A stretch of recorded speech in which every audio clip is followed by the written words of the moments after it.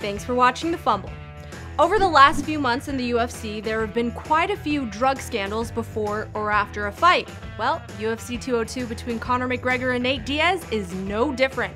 Nate is under investigation by the United States Anti-Doping Agency, but not for what you think.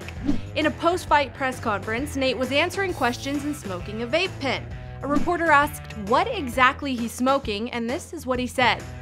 CBD, it helps with healing process and inflammation and stuff like that. So you want to get these for before, after the fights, training, and make your life a better place. Alright, CBD stands for cannabidiol, which is one of the active cannabinoids in cannabis.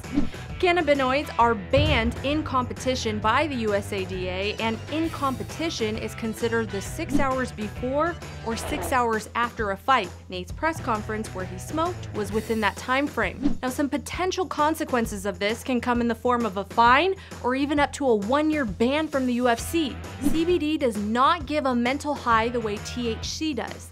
It really only acts as an anti-nausea, anti-seizure, and anti-inflammatory in the body. All things Nate probably needed after that fight. Diaz has never failed a drug test in his MMA career.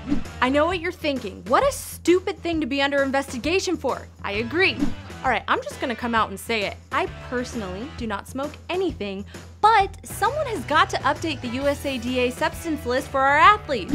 MMA and NFL athletes take the biggest beatings on their bodies, and many of them are given highly addictive narcotics for their injuries, and because they have a prescription for it, it's okay.